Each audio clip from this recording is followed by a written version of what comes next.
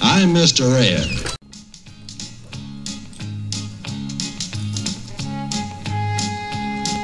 Hello everyone, Sydney St. James. Alert, $5,000 reward. Wanted, dead or alive. Notorious Badman, Sam Bass, alias Sam Bushon, and Honest Eph. If sighted, immediately call the nearest U.S. Marshal's office. Hello everyone, and welcome to my show today. After a month of moving BeeBop Publishing Group to Georgetown, Texas, from Brenham, I took a ride south on I-35 from Georgetown to Austin, Texas. I couldn't help but notice a very large green and white highway sign that said Sam Bass Road. I became interested in just where in the world this road went. I exited and I followed it to a road sign for A.W. Grimes Boulevard. You know, I'm not sure why, but I needed to find out who these people were, just like I did when I wrote a story about the Runaway Scrape in Texas. And then I discovered Three-Legged Willie's statue, a man who played a part in the novel, on the downtown square in Georgetown. Or captured the memoirs of Dilue Rose Harris and Runaway Scrape. Or Mary Elizabeth Surratt in the Lincoln Assassination. You know, I always read the old newspapers and read the memoirs before writing my stories, and I'll leave it to you when you read my novel, Sam Bass and His Horse Marines, and decide for yourself if he was a Robin Hood or a murderer. And stay with us. And at the end of this podcast, Dave Henry of the 1980s country duo group Dan and Dave will be joining us to sing the famous ballad of Sam Bass. Now, let our story begin.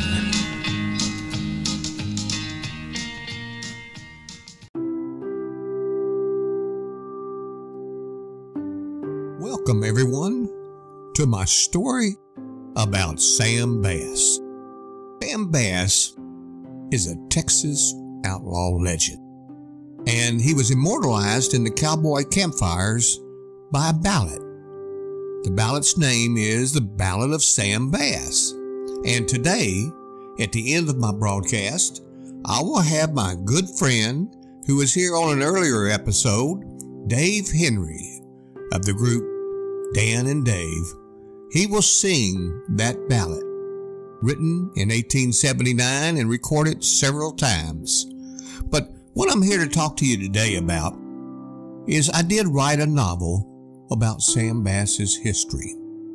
And there's all sorts of reasons as to why I wrote the novel, but more importantly, when I write my novels on memoirs and true stories, I've written several. One about Mary Elizabeth Surratt, the first woman ever executed. Then I wrote another one about the Runaway Scrape in Texas.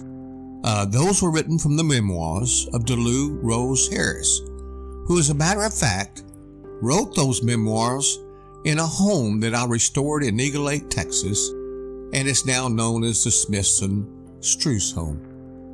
But the reason I'm mentioning this is I don't like to write historical nonfiction. I write what I call, and many people call, as far as genres are concerned, as creative nonfiction.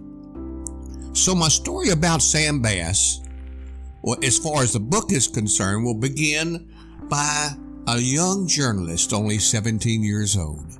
He's out to make a name for himself.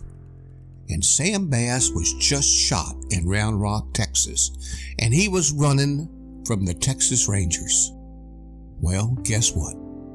This young journalist caught up with Sam out in the woods before the Texas Rangers did. And Sam Bass told his story to this young journalist. Now, I'll be honest with you. Sam Bass didn't die in the woods at the hands of the journalist who was there to tell the story. But it makes it more entertaining. But the story that Sam Bass told the journalist is a true story, which the entire book encompasses.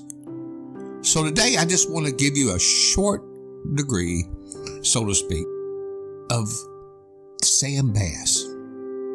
Although he is cloaked in folklore, few will disagree that Sam's legend has got to begin in Denton, Texas. Born on a farm outside Mitchell, Indiana, on July 21st, 1851, his parents were Daniel and Elizabeth Jane Sheeks Bass. However, Sam was orphaned before he was 13 years old, and the young cowboy spent 5 years at his uncle's home before running away in the year of 1869. He ran away towards the south and stopped and worked in a sawmill at Rosedale, Mississippi, before deciding to strike out for the cattle country in the late summer of 1870. This is when he arrived in Denton, Texas. Young orphan Sam handled horses in the stables at the Lacey House Hotel, and it was located on the Denton Square. And then later, he worked for the county sheriff. The county sheriff's name was William Uncle Bill Egan. He cared for the livestock. He cut up a bunch of firewood and built fences, and he spent time as a freighter between Denton County and the railroad towns of Dallas and Sherman. Sam Bass soon became enamored with horse racing, and after acquiring a fleet filly, and it became famous, and it was known across Texas as the Denton Mare. This was in 1874. He didn't turn his attention to professional racing and gambling after an ultimatum came down from the sheriff, who would later hunt him down as an outlaw.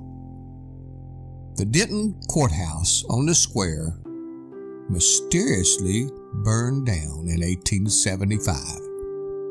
This is when suspicion fell on Sam's associate, Henry Underwood. Most people called him Hank, who was arrested, but later released due to not being enough evidence associated with the incident. Sam Bass competed with his speedy mare around the territory, and the charming cowboy quickly fell in with thieving scoundrels, headed north after squandering all their earnings.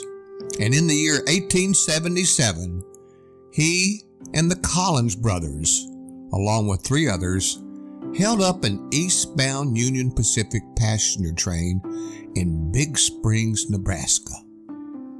The gang stole a jaw-dropping sum of $60,000 in newly minted $20 gold pieces. And to this very day, the largest single robbery was of this Union Pacific Railroad. And plus Sam Bass and his gang got $1,300 or more from 4 gold watches from the passengers.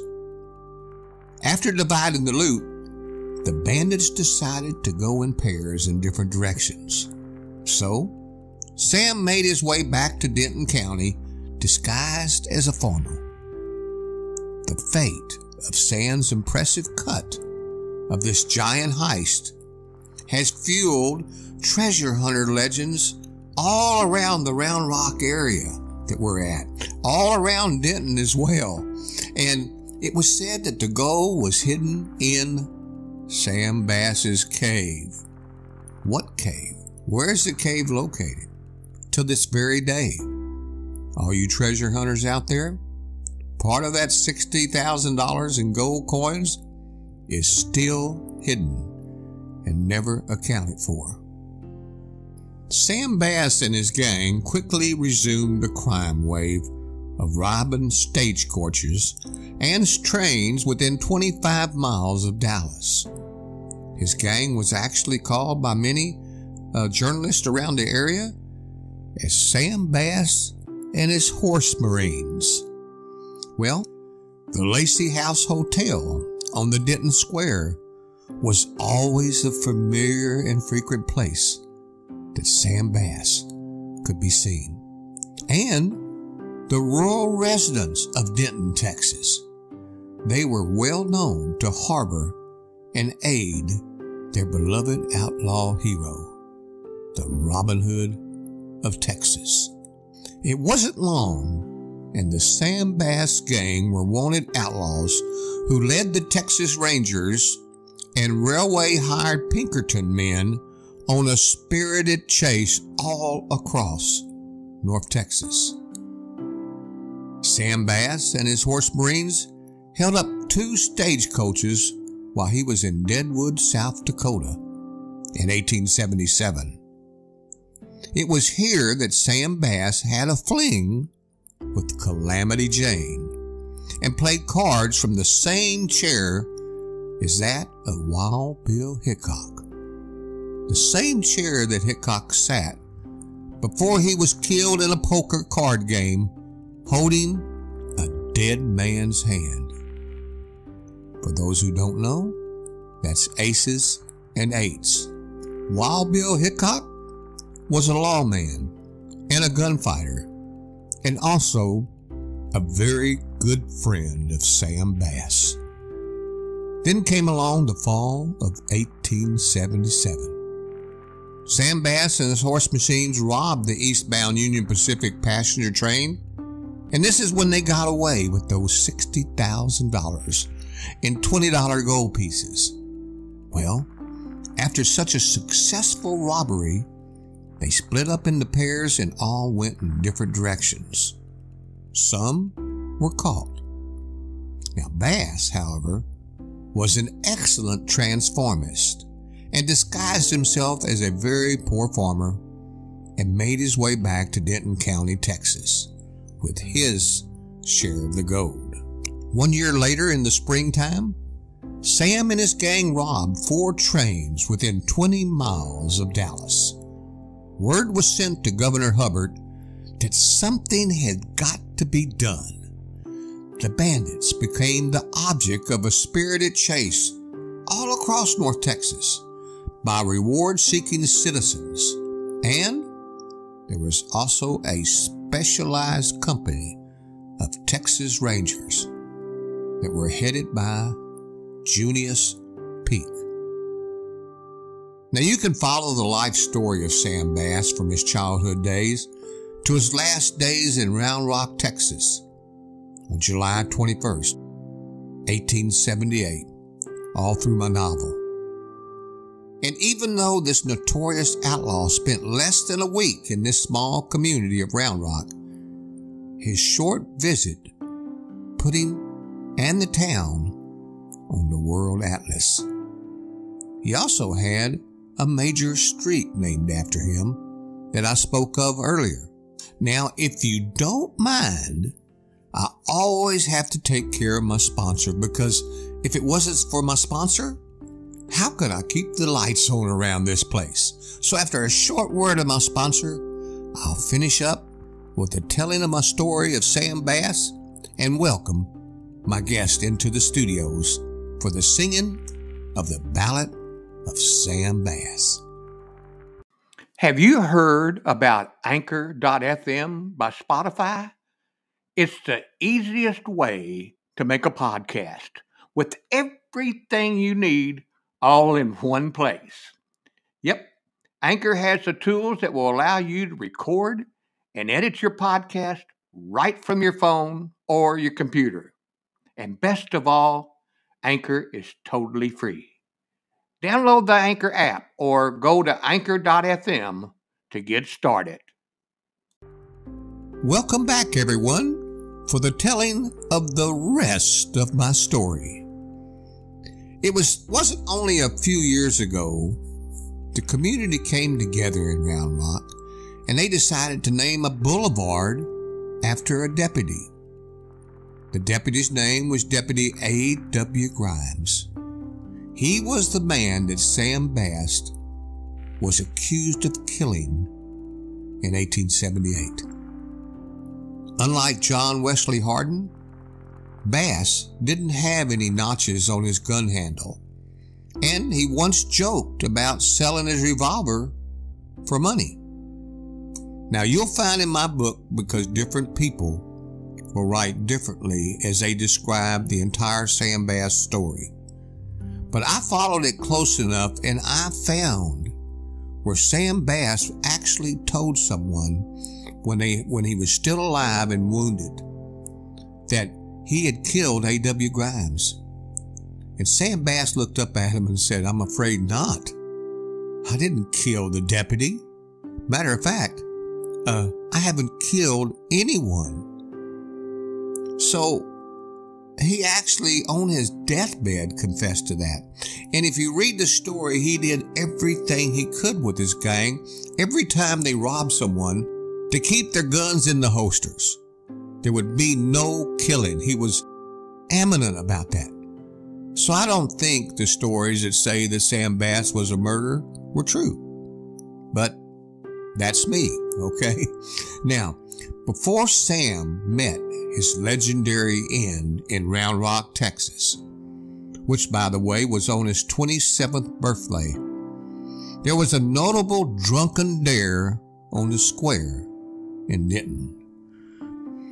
There were also many accounts of Sam Bass's ghost continuing to haunt Denton County in search of his hidden gold and to torment the lingering spirit of his Judas. His Judas, by the way, goes by the name of James Murphy, better known as Jim.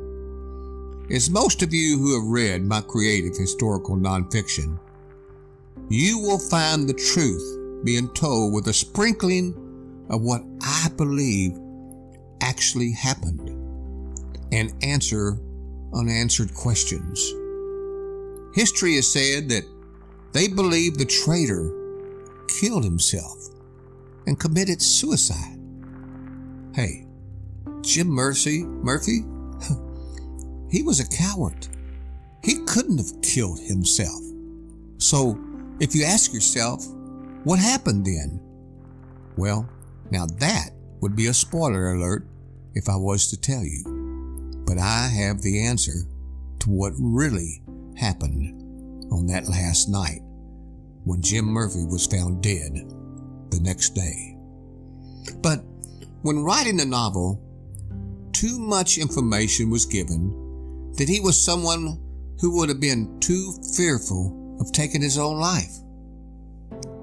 It was 1878, and after the Texas Rangers and reward-seeking people were trying to catch Sam Bass, he knew it was time to get out of Dodge, so to speak.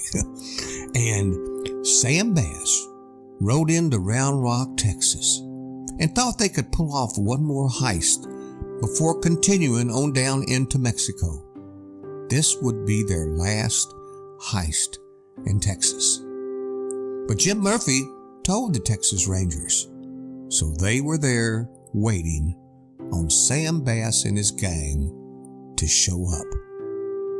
And show up they did, and so did the Texas Rangers. And it was in 1878 that Round Rock, Texas saw a great shootout. Now, not necessarily great in the standpoint of people getting killed, but the town had never seen such a shootout occur down the streets.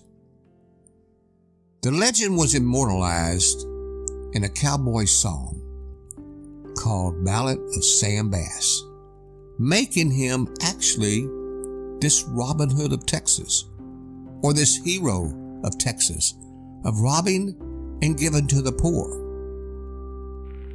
Sam Bass was killed at that shootout, and a simple wooden casket by a local man who stayed up all night making it before Sam passed away. John W. Ledbetter walked over and administered Sam's last Christian rites at his funeral. Ledbetter only sought to save souls. Now, Reverend Ledbetter also rests in the same cemetery as Sam. He resided across the street from the graveyard when Sam Bass's death occurred. Now, Bass and Barnes sleep their endless sleep side by side in the old Round Rock Cemetery. The cemetery where Sam Bass was laid to rest is located on Highway 79 today. That road is more commonly known as the Sam Bass Road, the one where 35 has a big green and white sign that says Sam Bass Road. Well, it is across from the Sam Bass Circle Apartments and the Sam Bass Professional Building, and there's also the Sam Bass Ball Field. All of these at that same location. What more recognition could the Robinhood of Texas ask for? Sam Bass will never be forgotten. Long after people forget who he was, his name will still live on in the great state of Texas. Let me wrap it up by letting you know that you can find the ebook, the paperback, or the audiobook of Sam Bass by Sidney St. James at anywhere great books are sold. And now, what everyone has been waiting for, the ballad of Sam Bass. Thanks for joining me. Well, thank you everyone for joining me today for this exciting edition of Sam Bass and his Horse Marines. Today I've invited historian and music man himself, Dave Henry, back into my recording studio to sing the closing song to my broadcast today. The song's title is The Ballad of Sam Bass, and this song has been attributed to John Denton of Gainesville, Texas, and was supposedly written in 1879. Michael Martin Murphey sings his version. Harry McClintock sang it in 1928 on a diamond disc record. And let's not forget the version by Alan McCormick. But today, to finish out my broadcast, let's welcome Dave Henry of Dan and Dave, who will sing for you the ballad of Sam Bass. Good night, everyone.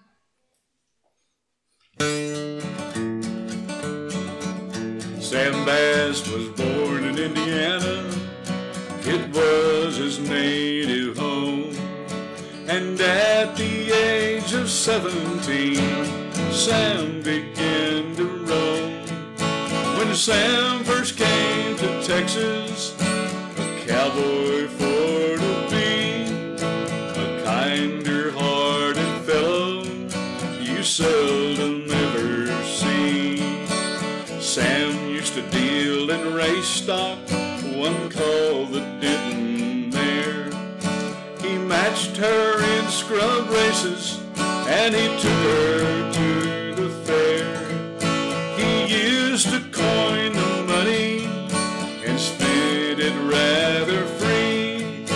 He always drank good whiskey wherever he might be. Sam had 4 companions, 4 bold and daring lads: Frank Jackson, Henry Underwood, Joe Collins, and Old Dad. Such bold and daring cowboys the Rangers never knew. They whipped the Texas Rangers and they ran the boys in blue. Jim Murphy was arrested and then released jumped his bond to Tyler, and then he took off on the trail. But Major Barnes had posted him, that was all a stall. It was a plan to capture Sam before the coming fall. Sam met his fate at Round Rock, July the 21st. They pierced for Sam with rifle balls and emptied out his purse.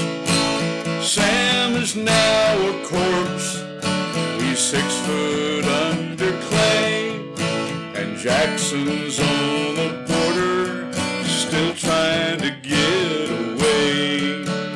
Jim, he stole Sam Good's gold and he didn't want to pay. The only way he saw to win was to give poor Sam away. He sold out Sam and Barnes, and he left their friends to mourn. What a scorching Jim should get when Gabriel blows his horn. Jim Murphy sold out Sam and Barnes and left their friends to mourn. And what a scorching Jim should get when Gabriel blows his horn. Perhaps he's gone to heaven, there's nothing us can say. But if I'm right in my surmise, he's gone the other way. Well, everybody, we sure want to thank you for tuning in to the edition of the Sam Bass Show and Tell here. And I'm so glad my friend Dave Henry dropped by and played the final ballad of Sam Bass. And for the rest of you listeners out there who like these good cowboy songs and these good cowboy stories, be sure to hit the subscribe button or hit the follow button, or better than that, buy any of my books. Thank you from the Sidney St. James Show. Good night, everyone.